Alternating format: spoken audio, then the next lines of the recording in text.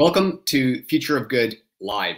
My name is Vinod Rajasekaran, and I am CEO and Editor-in-Chief at Future of Good and your host today. Before we dive into the discussion, I'd like to acknowledge that I'm speaking to you today from unceded, unsurrendered, and occupied Algonquin Anishinaabe territory in what is colonially known as Ottawa. And it's important for me personally to acknowledge the privileges I have, and there are many, as an immigrant and as a settler to this land. Future of Good is a media and learning organization with a mission to enable a smarter social purpose world, to equip changemakers like you with essential insights, analysis, and knowledge so you can make a bigger difference at work and in the causes you care about. And our journalists report on news, solutions, and trends shaping the social purpose world on areas where transformative change is happening. Areas like data and technology, equity, inclusion, and anti-racism, social finance and impact investing, philanthropy and giving, volunteerism, the nonprofit workforce. And now we're hiring a full-time journalist to cover all things humanitarian aid and global development. So please spread the word. We are a member-enabled organization, and there are more than 2,200 individuals and organizations part of our member community, from nonprofits and charities to social impact teams at big companies to philanthropic organizations and grant makers to frontline social service agencies, government departments at various levels, think tanks, associations, and so on. Members enable our groundbreaking journalism and learning programming, such as these webinars, Social Finance Forum, the Black Leadership and Social Impact Summit, and our upcoming first ever Changemaker Wellbeing Summit, which I'm really looking forward to. We'll convene hundreds of teams to dive into workplace well-being in the social purpose world and explore everything from mental health to climate anxiety to financial stress to parental well-being and a whole lot more. So thank you for being a member and using Future of Good as a professional resource for learning, development, and decision-making. We have a number of change makers joining us from coast to coast to coast today. I'm sure thousands more will check out the recording on demand. I've been looking forward to today's conversation for some time, and it's with a very special guest. Tonya Surman is one of Canada's leading social entrepreneurs, the CEO of the Centre for Social Innovation, and a dear friend. The Centre for Social Innovation is Canada's largest social purpose co-working community. And Tonya has crafted a number of social innovations, from the constellation model to the community bond. And these have enhanced, the work of tens of thousands of changemakers around the world.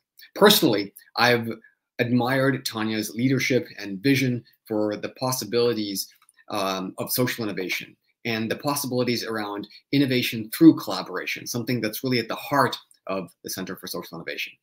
So what's today's discussion about?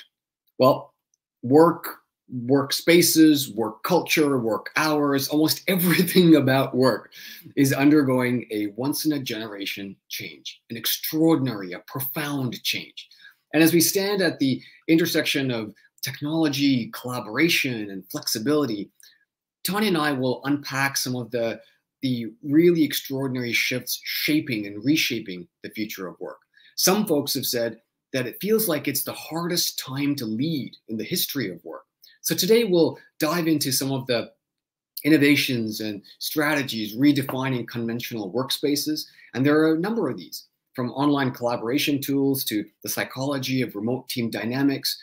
Tonya and I will aim to uncover some of the elements that make the new era of work. And Tonya is going to draw from about 20 years of leading co-working and social innovation. And we'll share insights on fostering a culture of inclusion, productivity, employee engagement, and work-life balance. And our intention for you as a leader is to discover how teams adapt and thrive in this dynamic era, and hopefully take away some actionable insights to enhance your team's work experience. So let's dive in. Welcome, Tonya. So good to have you on Future of Good Live. Hi, Vinod. Good to see you. Good to see you too. I'll jump straight into perhaps the toughest call that you've had to make recently. And it could not have been easy. And we've been following it from a distance. Of course, Future of Good covered the story, but I'd like you to tell us about it. And in particular, there must be so much that you were grappling with, tensions that you were holding and wrestling with tell us what was going through your mind and the kinds of things that you were navigating, internally, and the debates that you've been having, and how you feel now.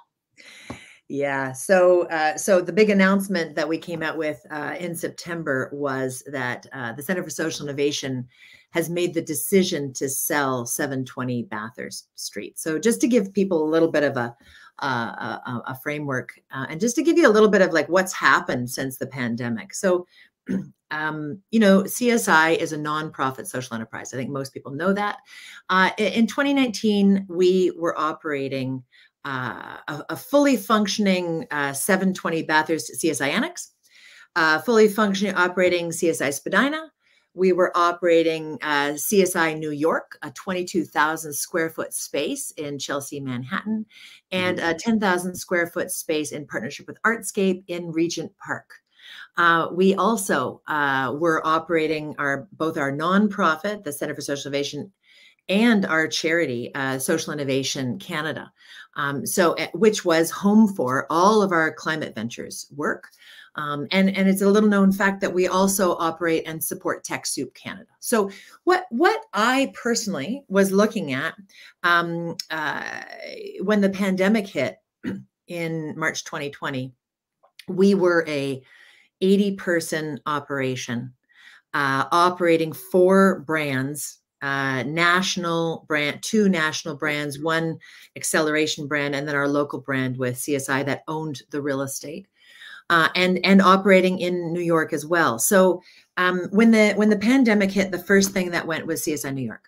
By November 2020, we were forced to close down our New York operation. It was already pretty vulnerable, but that was the first hit. In March 21, when things were not letting up, we were forced to give notice to Artscape, and we transformed our co-working space in Regent Park from a co-working to a community living room, which we were able to experiment with that for about a year. But then the financial pressures both on us and on Artscape resulted in having to close that space down in 22. Then this is just like this is a sad story, Vinod. Then I was looking at the financial picture. All right. And I'm starting to see, okay, we've cleaned house. Anything that was vulnerable, we started to shut down. No long-term funding was secured for either Social Innovation Canada or for climate ventures. But we had strong partnerships and new leadership emerging. So a partnership with Foresight led us to the decision to sort of restructure and to really lean into the leadership for them to take that project off. And then, of course, I stepped down as CEO of the charity, and Andrea Nemtin stepped in to lead the work of Social Innovation Canada. But those decisions were ultimately because there was no long-term security, no long-term financial viability, and they really needed leadership that could commit to one vision at a time. So that happened in last year, about 18 months ago. Now we facilitated the transition, and that left us with looking at the real estate and TechSoup Canada. Right. TechSoup Canada in 22 also, who knows, pandemic related or not, Microsoft and Google both decided to leave the program. So that meant huge impacts from a financial perspective to what was happening with our national TechSoup Canada project. And we started to see interest rates start to rise. Boom, right. And so I'm now looking at the last 2, right? The CSI, the 2 buildings, and TechSoup, hearing what's happening with TechSoup, which has been such an important part of our financial picture. Right. And then looking at interest rates and seeing that work from home had completely altered the face of our work, completely altered the face of our work. So we started to do a whole bunch of financial projections, putting in funding proposals everywhere. But, the core business has never been funded by anyone. So, nobody's interested in subsidizing co-working. It just doesn't seem to happen. We've had some excellent support from Trillium Foundation, who supported us with capital projects from time to time, but nothing at a systemic way. And we started to take a look at the financial future of the buildings. And let me tell you, between three variables that were so basically, we're looking at an additional $1 million per year of additional costs to operate CSI that have absolutely zero to do with the delivery of our service to our community. We would be looking with projected interest rates doubling for us, and that's conservative. We'd be looking at an additional $600,000 a year of interest costs, another $200,000 of increased property taxes, and another $200,000 to $300,000 in wage increases as a result of inflation. So we're looking at a structural challenge. And I personally, you and I know, Vinod, I am so frustrated by the kinds of, when the economic system, this mystery magical thing that seems to control so much of what we do in the world. And I got really, really, scared, frustrated. And we, the board and I went through a really thoughtful process to sort of say, we need to do something structural. It can't just be, cut costs or fundraise. It has to be a structural change. And so we hired some consultants to help us think through what are the different options with the two buildings that we own, and how do you assess we've got so much equity built in these two assets. What might we be able to do? And so we began a really fulsome review looking at, what were the options. And of course, it really came down to which of your babies do you give up? It felt like a Sophie's choice. Ultimately, 192 Spadina, so our Spadina location is twice the size of our Annex location. And we decided that in order to support the most number of organizations and people who are doing social purpose work, and also because of the, the age and condition of the building and the options of what different development paths, we did make the difficult decision to put 720 on the market. But I got to tell you, we couldn't have done it at a worse time. So it's, interest rates aren't only just affecting us, they're affecting absolutely everybody. Right. And so, you're hearing it. And as, developers are being asked to bid on creation of housing, they're going, well, where do we get the capital from? The interest rates are so volatile right now. And of course, we're seeing a massive restructuring of the commercial real estate sector. So we're looking at vacancy rates of between 25 and 30% in Toronto. So, there's a massive, massive real estate restructuring going on. In some ways now is I wish I'd put it on the market a year ago, would have been, but here we are. And the goal and the objective is to be, financially resilient and to not be tied to market forces in the same way that we have been in the last 20 years. There's so much to unpack there, Tonya, but I do want to kind of get into something fundamental about because as you know, I started Impact Hub Ottawa, and much smaller in scale compared to what you folks are doing. But I'm home right now. It looks like you're home, right? In the age of working from home, what's the role of co-working spaces? Yeah.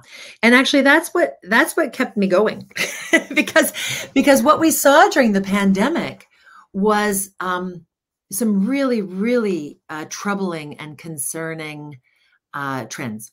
So I'll just highlight a few of them here. The first one is that we know that working from home has a direct impact on mental health and well-being.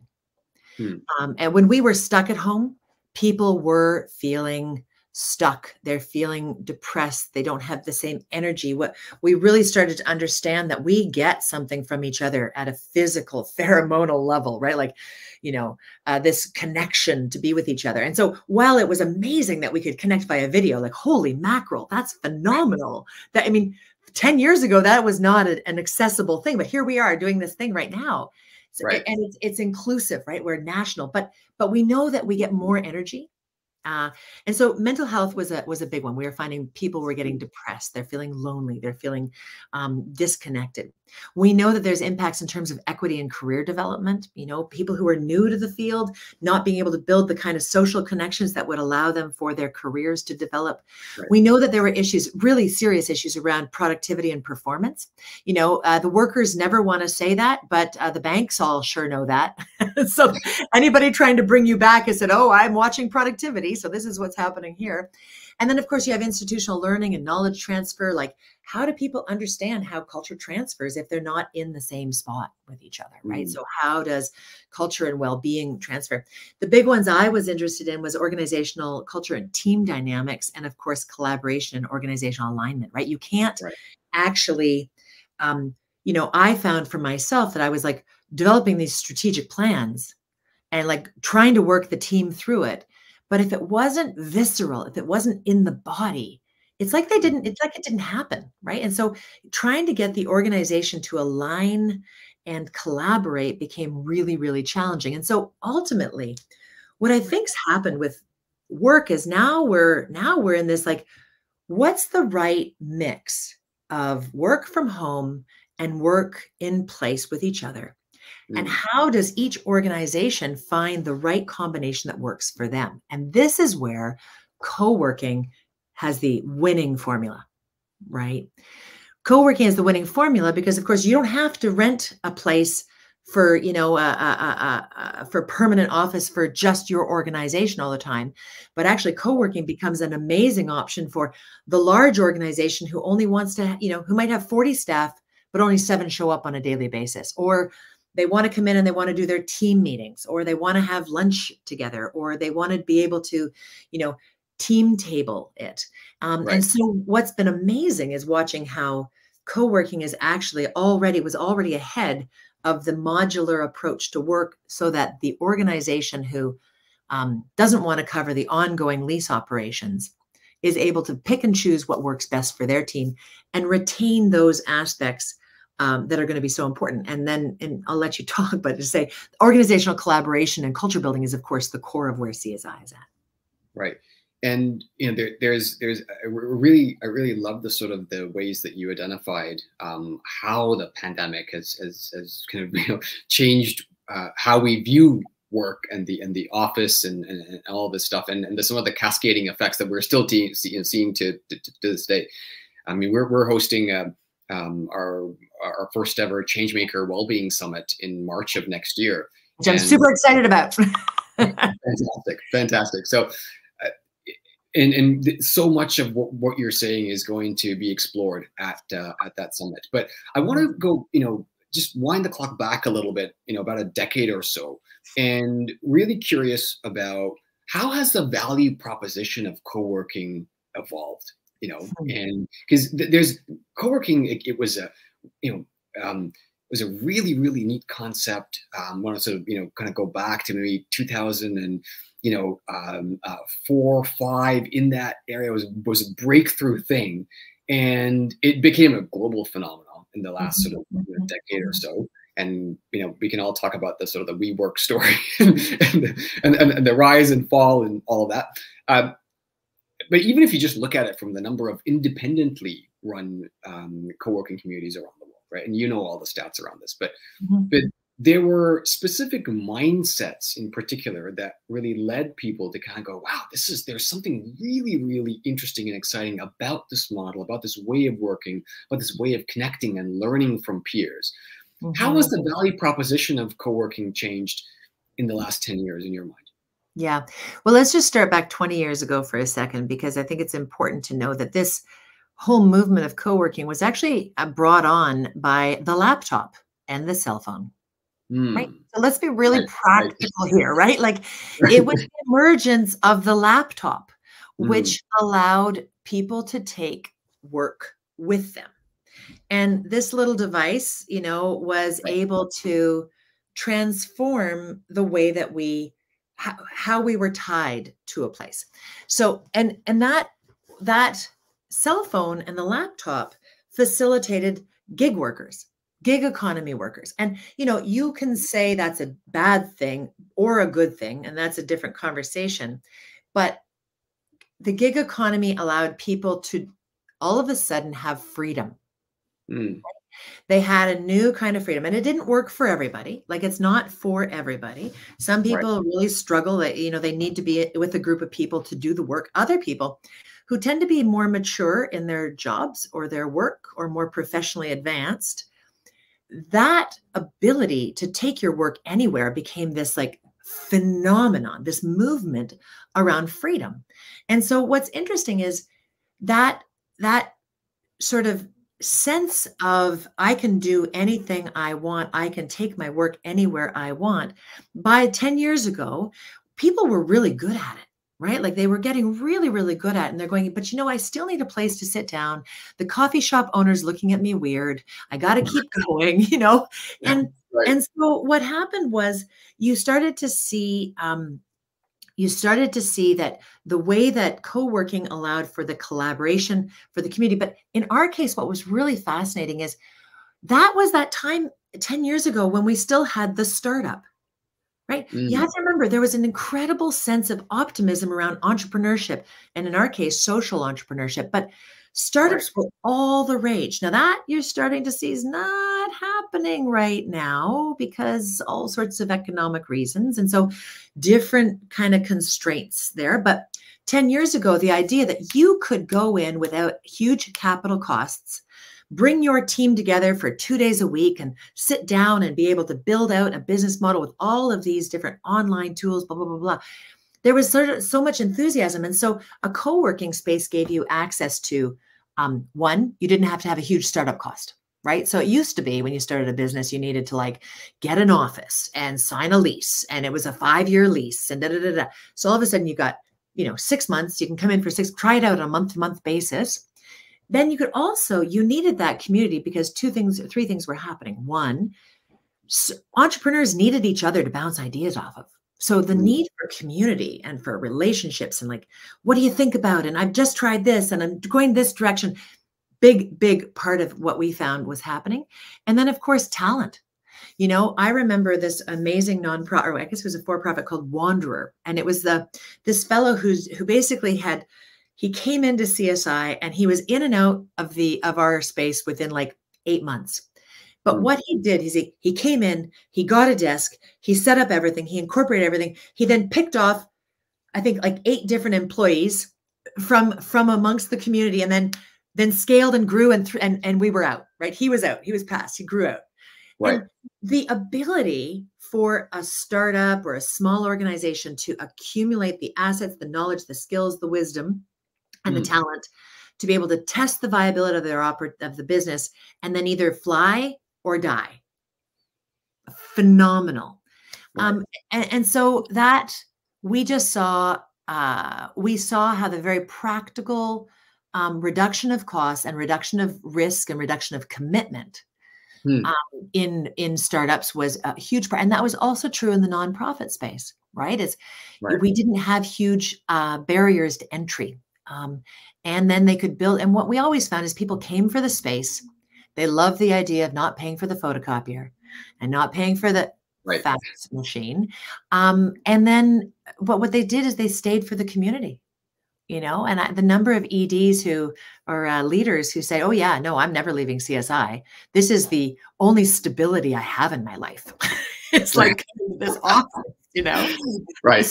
It was such a beautiful, it's actually such a beautiful thing. And I think, where we were 10 years ago, the core ingredients are still true today.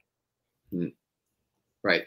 I remember, back in 2004, writing a 1-page business case on why I should get a laptop to my manager.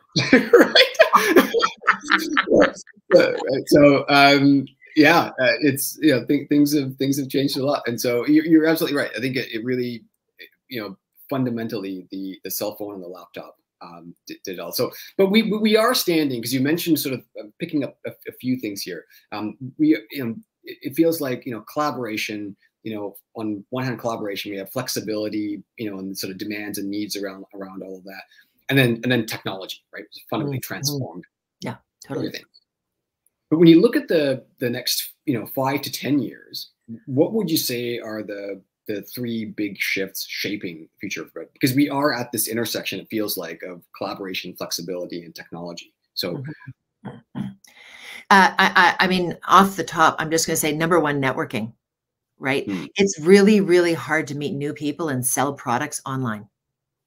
It's really hard. So the networking event, I think you know, it's something we could talk about quite a bit, but it's like, it's a really important one for people to, and that networking is for talent, it's for sales, it's for, you know, idea generation, it's finding board members. It's like, there's so many reasons that network. The second one that I'll just say is that community and loneliness and belonging are so absolutely central to why we go to work. Right. And it's so funny, because I think a lot about what is work, what is the job, what is a job. And, you know, sometimes I think that CSI is really just a community center, you know, it's like relationships. And so you make friends and you have people that you see, and those loose connections. And when you need to sublet your place, or when, you're looking for feedback on your new idea, like, you know, can do it at lunch. And so there's something, the community piece cannot be overstated, especially at a time when loneliness is at an all-time high.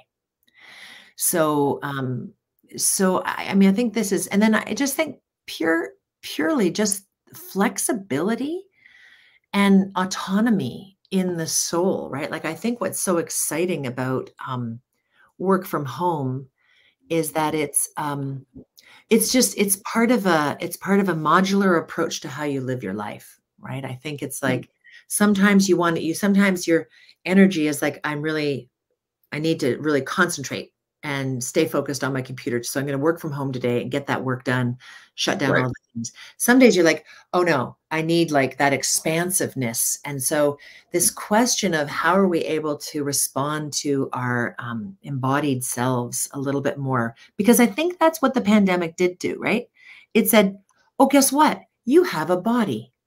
Your body needs energy in this way that you didn't even know you needed. You were getting it. And when we cut it off from you, something in you died. And that understanding of our embodied selves and of our relationships and of our need for those energetic connections is just, it's real. And we don't really have the language around it quite yet, but we all feel it, you know, we all feel it. I want to get into loneliness a little bit, because there's a lot of, you mentioned this a couple of times now, and there's lots of research coming out on loneliness. But I want to just ask you a direct question: like, are we kidding ourselves here? Because like, we're all sitting at home. We all know the stats on loneliness, but we're still home. Like, what? Yeah. Why? Why goes on? Yeah, I mean, I think this is really an interesting one. I agree with you. Like, why? What the hell? What are we doing here? And it's so funny, because it's like the inertia to get us out of the house and into the space. You know, like this week I've worked from home 3 days, and I've worked from the office 2 days, and the 2 days in the office were like the days where I was like, oh my God, I met such and such and such and such, and I connected this way. And I just came home full of energy. And like, after our session today, I'll have another phone call, and, you know, and I won't feel as good about my day. I know it. But there is this really interesting resistance that we seem to have. And so this is where I actually think leaders really need to do their teams some service, right? Which is to say, like, yeah, no, let's meet in person. And not just because your co-working space needs you to, but more importantly, like, you know, when you get folks to come in, the the smaller connections, the more human connections, hearing about each other's personal lives, the social capital that gets built is undeniable, right? But let's talk about loneliness for a second, because I'm studying loneliness in a big, big, big way. This is the core of our misery as a species, right? Like I feel, we know that there's really interesting, I'm sure everybody's heard the one, chronic loneliness is the equivalent of smoking 15 cigarettes a day. And there was another one, I forget the stat, but it's like the cost of being lonely, chronically lonely, is high from a societal perspective, but it also leads to depression. And it's this question of like, what can we do that will help people to build meaningful relationships? So I kind of see loneliness and the ancillary as, of course, belonging, right? So the question that I'm constantly looking at is, well, how does one build belonging? And just because you're in the same workplace doesn't actually mean that you're going to build belonging, right? And I think this is one of the other things, like it can help. But the question is, how do we actually build meaningful connections and meaningful relationships? And what is the process of, and how do we get to a place where we can actually ask each other for help? Because that, to me, is the difference between somebody, like, to me, that's the on the barometer as you're trying to move towards, belonging. It's the act of asking for help. And feeling a trust that you will get that help. So, they talk about the power of loose connections, right? And we've all heard these kinds of loose connections things. It's great. But I'm not likely to ask my cheesemonger, even though I know his name is Mark and he's great and I adore the guy and he always gives me great cheese. I'm not likely to ask him to look at my resume. Do you know what I mean? Like, Right. And so, one of the questions, one of the things that we're really experimenting with and trying to evolve at CSI is this process of how do you build connection? How do you reduce the friction between people in order to build the trust that would allow you to ask for help? Now, interestingly enough, we have convenienceized, I don't think that's a real word, but we have made everything so convenient in the world with technology, right, that we've taken away all the need to actually talk to one another. So imagine you could wake up in your condo, which is a box in the sky, and you could have ordered your breakfast from an online delivery system. You'll turn on your computer, meet all day long, and order anything else you want, have Uber deliver your food, and then be able to play your online games and never, ever, ever have to leave that box in the sky, right? And so the question is, and we've made everything transactional. So you can buy everything. You can pay for the Uber, you can pay for the delivery, you can pay for somebody to, clean your house while you're out. Like, you can pay for all these. Fiverr, you've got this, everything can be done with $1 and an online transaction. Makes life really efficient, but it takes all the fun out of everything. So my mom is now at the point where she's like, I don't go to any shop that has me do self-checkout, because I refuse, because I actually go out so that I can talk to the cashier. she's chatty, but it's like that. But that's the only contact I get in a day. So I go to the restaurant, not because I I could totally order in. I go to the restaurant to talk to Cheryl, the waitress, right? And so it's just this interesting question, and everybody's sort of, sorry, my bigger point here is that almost nowhere else in our lives do we require and lean on people the way that we do with our coworkers. In fact, our coworkers are oftentimes the people that we spend more time with than even our family members. And the question is, what kind of workplaces are we creating? Right. When the boss's approach has been, productivity and delivery, and, but you're coming there and you're staying at a workplace because there's nice people. And you hear this a lot. So how much of your relationships are actually with your coworkers versus friends or family or other? And this is this really interesting question because it's really throwing up the question of what is work for? Right. Right. And let's take a look at that within the idea of the basic income. And with AI and robotics and the advent of technology, like you and I can go there. I don't know as much as you do, but to me, it's a really interesting question. Like, what is a job? What's a job? What do we have jobs for anymore? And is it because you're creating a meaningful, purposeful value proposition? Or is it for money? Or is it for belonging? Is it for your social connection?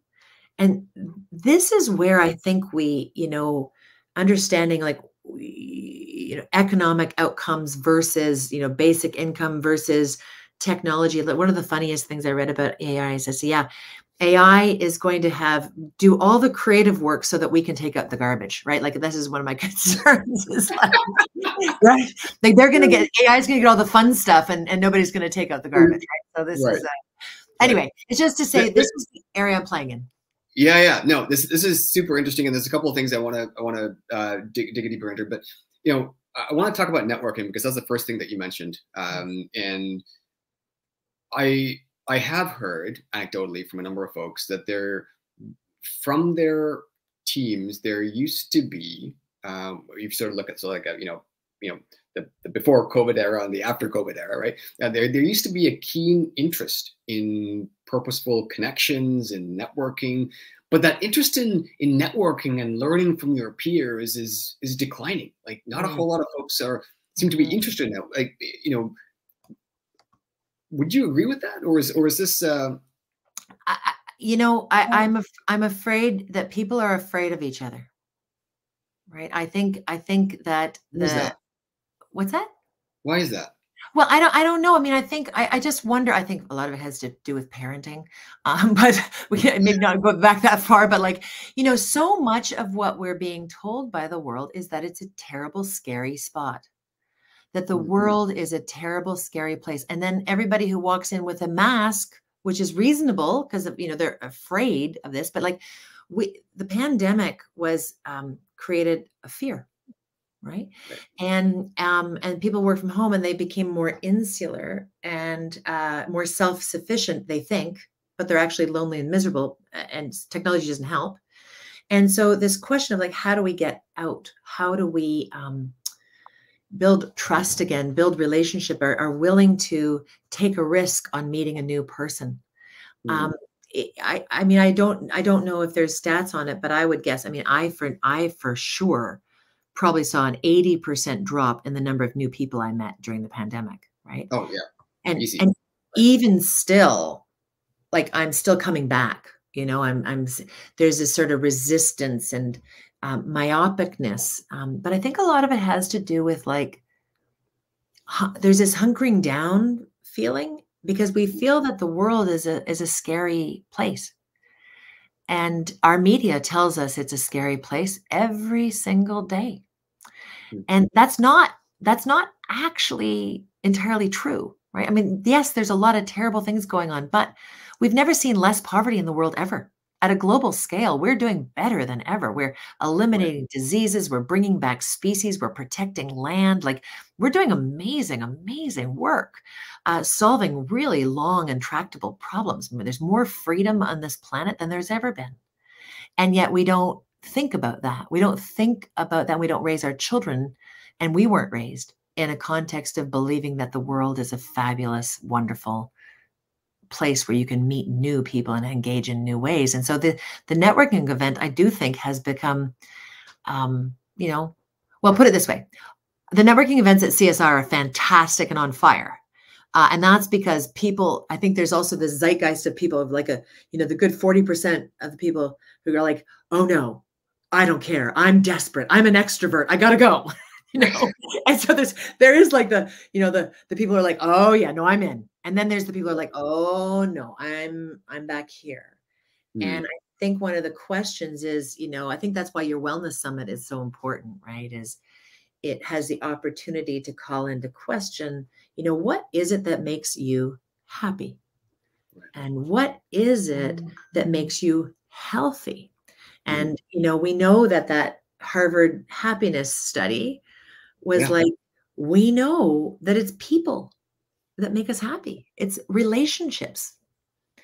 But you got to put yourself out there to build those relationships. And it's not people. And this is the really interesting nuance in that study, is that it's not people, you know, right? It's those small interactions with people that you don't really know. It's the, you know, the person that you see at the park, or, you know, the bus driver, or, you know, like those kinds of folks that, and it's just that smile and those micro interactions. You know, you mentioned, you know, your mom going to, you know, restaurants and going to buy. It's those moments, right? Yeah. It's those moments, and this is it, because for a lot of us, those micro interactions often came at co-working spaces, at offices, etc.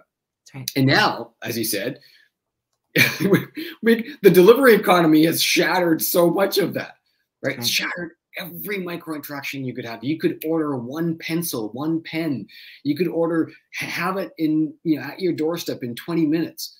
It's fantastic. But that means that you sort of lose out on this on the beauty that is these real life interactions. That's right. You know, the thing it's also really interesting, though, that I'm seeing is, you know, for those leaders and those managers who said back in 2020, no, we are fully remote. Our organization is fully remote. This is the strategic choice that we're making, and it is going to be a breakthrough new thing. A lot of these folks are now admitting that they may have made a mistake. Mm-hmm. Yeah. And that they thought the solution was as simple as allowing all employees to work from home all the time. Yeah. And yes, you know, flexible work can improve well-being. Mm-hmm. They are now hearing, and you mentioned this, from their teams, that it may have done more harm than good. That's right. Because it wasn't implemented well, wasn't thought through. So what do you make of this sort of reversal? Yeah. Well, I mean, I think many of us knew that it was not a good thing. But I mean, look, let's take the things that are good, right? You know, typical Torontonian, I live in Toronto, you know, commutes 92 minutes a day.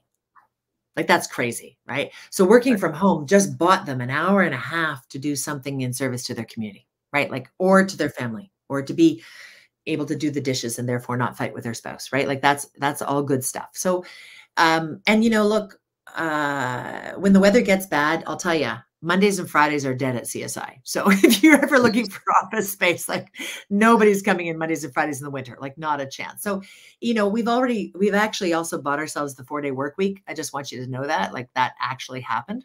But yeah, so it's by virtue. But I think what's the opportunity here is for leaders to become more intentional about how they're harnessing this evolving flow around work, right? So, you know, one of the questions is, how are we bringing more purpose and clarity to the work of somebody who is working from home, so that they really are not losing momentum, and that they still have some energy and propellingness going forward? But also then, when are we bringing everybody together? And so it's interesting, because one of the things that has shifted at CSI is, you know, where people were once buying, you know, permanent offices, they're now downgrading their offering, but our events and meeting room rentals has gone up because they're doing way more team meetings, right? So it's a natural kind of thing. You see the team meeting becoming a whole day thing, and it's happening way more regularly, right?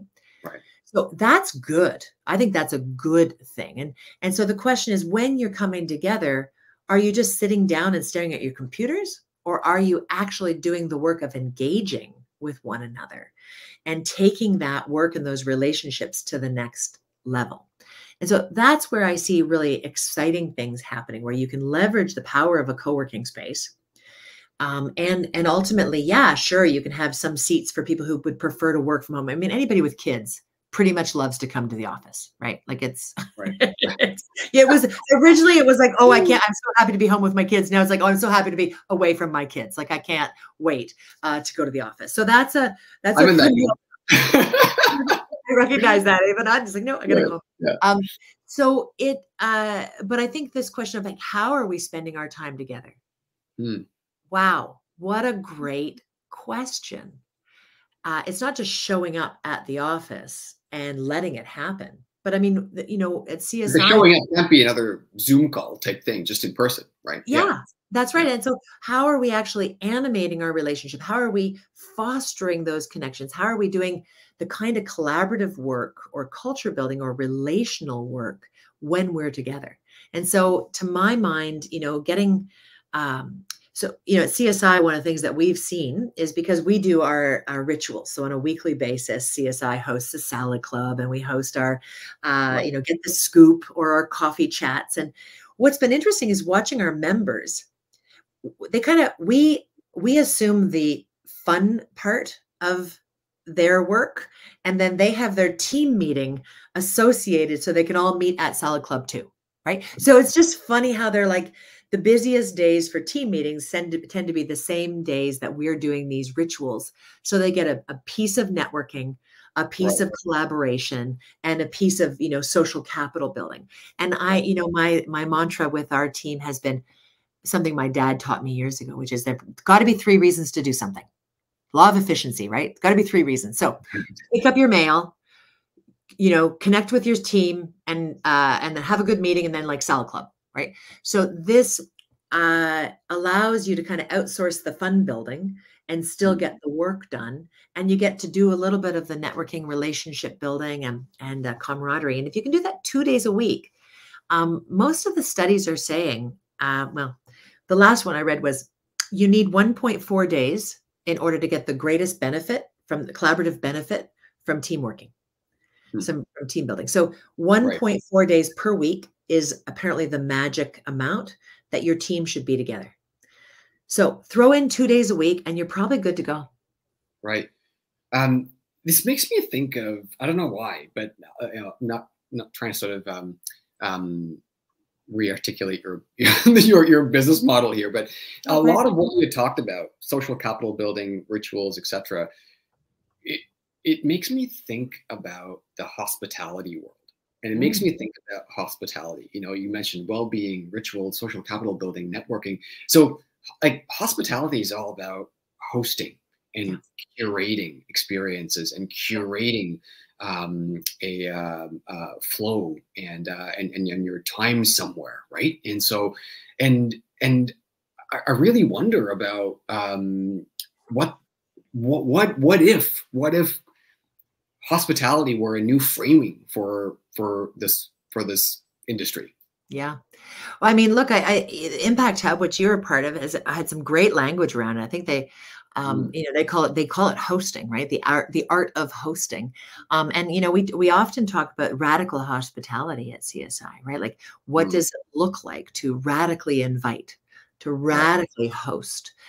So yeah, 100%. And in fact, I think you're touching on something that we're looking at much more actively in terms of planning. And if people out there have ideas on this, I'd love more research because I'm just starting to get my head around it.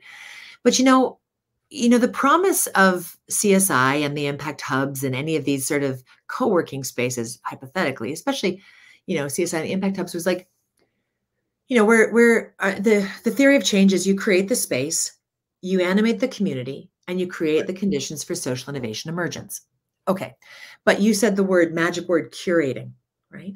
And then I want to talk about the word innovation, because that's where I've been kind of playing around with this new idea that I'm playing with that I'm calling purpose by proximity. So it turns out in the research that it's not good enough to actually be in the same like organized like CSI across multiple locations. Actually, the greatest impact you can have in terms of innovation is if you're within 50 feet of a prospective collaborator. So one of the things that I've been contemplating and we're starting to look at is this idea of actually starting to cluster. Once we only have one building, start to cluster member organizations by SDG in a physical space. So it's kind of cool, right? So I'm kind of like, okay, so the hard part is we have to sell a building.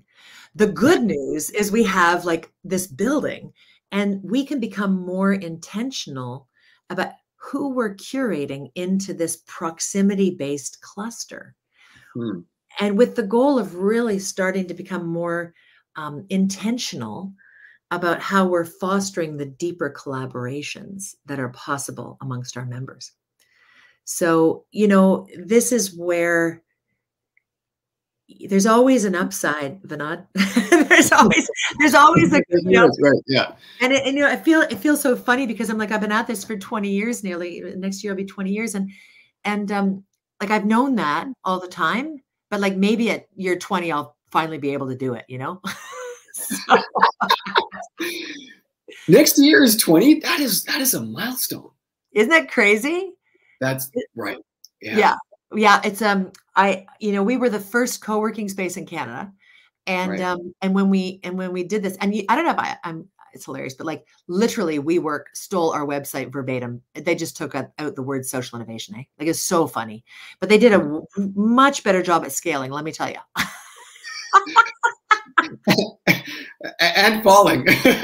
and falling. But you know, it'll be interesting to see how they, you know, reinvent themselves. But yeah, 20 years. And I, you know, it's so funny because it's been a lot of trial and error, you know, trying new things, figuring out new things. And, you know, I feel very grateful that we were like a lot of it wasn't so much the you know, the purpose wasn't about the square footage necessarily, right? Like this is it, right? And so there was a deeper sense of purpose, a deeper sense of mission, and so co-working has never ever shown up in our mission statement, right? Never once, because that's never been the goal. Our mission is to catalyze, inspire, and support social innovation, and it always has been. And you know, co-working was a tactic. And so now actually the real estate assets were also just a tactic. It was never like we thought, oh, we should get into, you know, land or land trust. I mean, a CSI is a commercial land trust. But we always saw it as a means to an end because we believe so much in the power of those connections and collaborations that would emerge out of the spaces that we were creating. Right. And so in some ways, you know, I'm an Ashoka fellow, and Bill Drayton says that, or somebody, maybe it was somebody who studied him, said, you know, a social entrepreneur peaks at 25 years. Like the typical entrepreneur peaks at 5 years, right? But the social entrepreneur peaks at 25 years. So I figure I got 5 more years. I'm ready. 5 more years. Right. Yeah. Totally. Let's see what I can finally figure out what the hell I'm doing, you know? So. I am really intrigued by your framing of purpose by proximity, and I'm really excited to see how this comes together in the context of the SDGs. And I believe in the proximity thesis. I strongly believe in it, and I think some of the best ideas that I've had come from that proximity, and it could have been, you know, in a networking event, it could have been, you know, co-working, could have been at a conference, but the proximity is there, and you know, like but I'm also at the same time like there's this tension in me because you know. I think back to how much I traveled before the pandemic and how much I'm traveling now, and become incredibly picky, and I frame it in terms of productivity, you know, which may not be the right framing, but I'm curious to hear your thoughts on productivity, because lots of folks are, you know, there are camps now, you know, where folks have said, you know, productivity goes up when you have real human connections. and it sort of flatlines, if you don't interact with humans in real life for a prolonged period of time. Mm-hmm. It used to be an important work performance measure. I am not even sure if it's still useful as a measure, but you brought this up, at the very start of the conversation. But what's productivity today? Like, it's not, like we're past the sort of the punching in and out stuff. I mean, some folks are still doing that, and that stuff's got to change. But let's set that aside for now. But for the knowledge workers in us, the laptop and cell phone folks, punching in and out, that we're past that. But how would you characterize productivity today? It's a great question. I don't know that I know much about productivity, right? Like, I think one of the things that I think is in crisis is, it comes back to this: what is a job, right? For a long, long time, we hired people to do a certain number of hours, right? Right. And some people still choose. And our contracts in many ways are structured that way. Right? That's right. And so the hourly worker is like an interesting thing. But then now what we have is we have the expert, right? We have the people who can achieve something. So, for example, if you asked me, Tonya, can you build a community animation strategy for my organization? It's taken me 20 years to be able to answer that question in probably about half a day. Right? Do you know what I mean? So, would you pay for me hourly or for that expertise? And so this other question, but then I think that the core here is that the real challenge here is the business model. And this is where I think we are in complete disarray as a society, where, this intersection between technology and a job and well-being and, I basically, you probably know, I was working on a whole huge rebrand of CSI to be building the next economy before the pandemic hit. It's like the next economy conversation, the next economy. And then I laugh now because it's like, oh yeah. And then the next economy happened to us. Right. So like, you got to be a little more specific, Tonya, what kind of economy do you actually want? And it's this interesting question of every single business model in the world right now is up for discussion, up for debate, right? Like, even just look at what you've been able to do with Future of Good. Right. 10 years ago, the idea of a subscription-based magazine journalism was unheard of, right? Like, we weren't there. That is a whole new business model has its own unique challenges. I mean, commercial real estate, like, what the heck are all those commercial real estate owners going to do with all of that space? Are people coming back to the office? And the answer is no. No, they're not. But now everybody's a co-working space. You can have a co-working space at the bottom of your condo. You can have a co-working space at, in the mall. Everybody's a co-working. So we don't need to be a co-working space, right? We happen to have co-working as one of the many things that CSI has always done. But really, the core for us is community and connection. So the question, though, about productivity, what is productivity when you have AI? What is productivity when we might have a basic income? Should we have a basic income? What and where would people, if we didn't work for a living, so much of our identity is tied up in the act of creating a value proposition in our work, especially on our little laptops there. And so I think we're in this really interesting crisis of like, what the heck goes into a life? And I'm going to make it even more complicated. We also have a deficit of spirituality in our lives. So we, for most of our generations as a species, have had some belief in some spiritual meaning. And the further back you go, the more interesting, I think.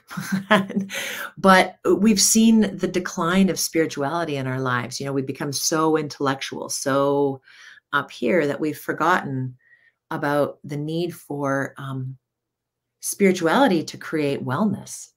And so to me, just to further comment, I know you asked me about productivity and now I'm talking about spirituality, but there you go, is like, is like, you know, until we are satiated in our lives, we're going to be obsessed with bigger is better thinking. And productivity and the job are metrics that don't get at the core human dilemma. So take the job, take a basic income, take AI, take productivity, take all the things, you know, 9 to 5 working 5 days a week, that all of this framework. And we're basically saying, oh, none of this is working for us anymore. Like it's all a mixed bag. And the business model, what do we do? Like, do we have the business models to support this many people doing things that are proactive? Or do we need a really fundamental rethink so that we're asking ourselves not how do I get rich or bigger, faster, more, but how do I get well, whole, and satiated? And so I think we're at this amazing moment in time where the industrial paradigm is collapsing, Vinod. And what's happening is we're really questioning what we're working so hard for. So what is the goal? How do we define success? You know, I'll just say, as somebody who has watched the WeWork story and watched Adam Newman walk off with a giant settlement to exit when he actually failed, compared to my little nonprofit salary that, you know, I always worry about in my own little life. It's like, I'm satiated at, I don't need, you can't take it with you, you know, the money, you can't take it with you. So this bigger is better thinking is something that we're questioning, the question of scale. Now we have to talk about degrowth, right? And so what is the human, what is our capacity as a human? How do we become satiated so we can actually focus on what's important? And to me, it's about how we bring spirituality back into the conversation and really look at how we are able to heal our souls so that we don't need to have everything on demand, but rather we can go, hey, I'm going to go for a walk and ask Mark for some gray owl cheese.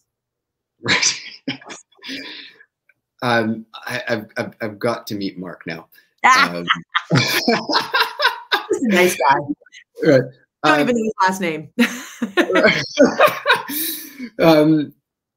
But I want to connect it to work though, because what is the, like, what's the place? Like I you know, like it sounds like, you know, spirituality has a place at work, but what is it? Yeah. Well, I mean, so I would say work is about community. It's about relationships. And the bosses, that's often me, you know, thinks it should be about productivity, but actually workplaces are about community and belonging if done well. They're also about workplace harassment and negative toxic cultures if done poorly. And so, you know, there's two sides to everything there. But I think one of the questions is, are we creating these organizations? You know, what are the motivations? There's the product and the process, right? The product is the goal, the mission. You know, in the nonprofit sector, we're blessed because we have missions that are actually quite needs-based most times, and loving and caring and wellness-based. Right. But in the for-profit sector, we, you know, there may be just to sell more shoes, right? Like, you know, who cares?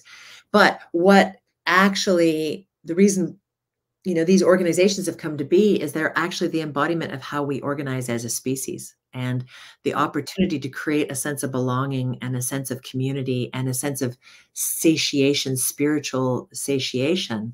It's there. We have those kinds of, it's possible for us to use this organizing platform to become more whole.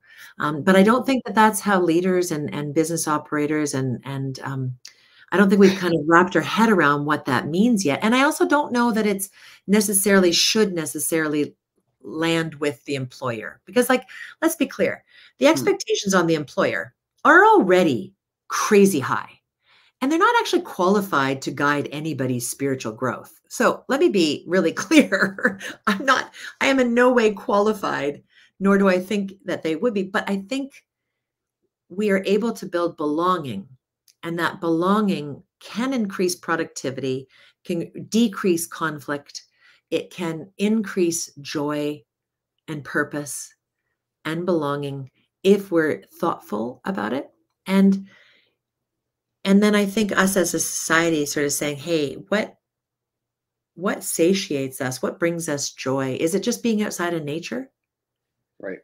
Like for me, that's my spirituality is getting outside, you know, but right. Everybody's different. Yeah.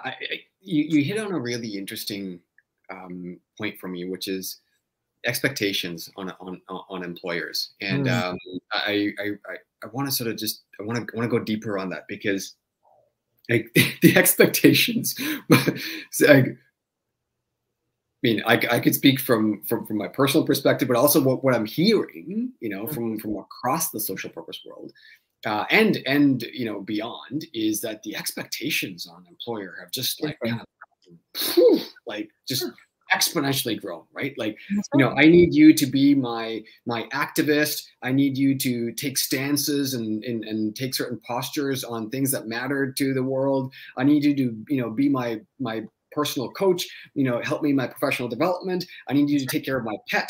I need you to take care of me while I'm sick. I need you to, like, all of this stuff. Yeah. Oh, it's crazy. It's crazy. And so what, you know, and I think this is a deficit. This is a result of not having the kinds of strong relationships that we used to, or having the church or the kind of community relationships. And so we're putting it on the employer. And I think it's a really interesting question. Like, you know, how exactly am I qualified as an employer to decide whether that was sexual harassment or not? Right? Like, what qualifies me as the boss to actually know what the hell, you know, how do I make that decision? Like that's a different function. I'm not a therapist. That's not the job that I was hired for. Like, you know, we entrepreneurs, we get in, we create stuff. We may have expertise in the area that we're trying to achieve, but we very likely don't have expertise to actually support, you know, 80, 100 people with their therapy, their childcare, their sexual harassment claims, or, you know, concerns about such and such, or conflict resolution over here. Like, we're not actually. And so what's happened is there's a bit of a pile on. Like, the only avenue to get at humans now is through the employer, because we don't have these other vehicles to reach people at that level. So we're piling on to the employer, expecting the employer to somehow solve it all in the name of, you know, productivity and workplace harmony and good, healthy culture. Maybe, and you know, and we're doing it, many of us, but to better and worse degrees, you know. And so it's just an interesting question of what's happened. Who's in charge of that? And how do we make decisions that are going to be best for everybody? And, you know, anyway, it's a really, Vinod, all I'm just really saying is it's a bit complicated right now. Right. Well, this is it. We're in between eras, right? We're in between eras, whether we're talking economic systems or the, you know, the purpose of a job and where we fit in our own sort of, you know, neighborhoods and communities, and how we belong and connect to one another. All of this is transitioning. Yeah. And that's the sort of the big question is what does it look like, you know, to go through this transition and be supported in it.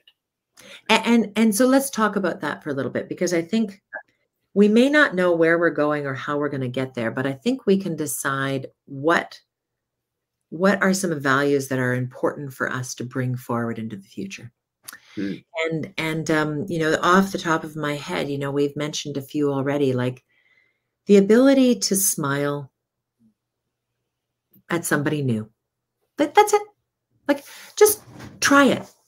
You know, I think you'll find that the act of just kind of like, you know, making eye contact with someone, doing something kind or generous for somebody else, just with no expectation of return, like just to open up that human connection.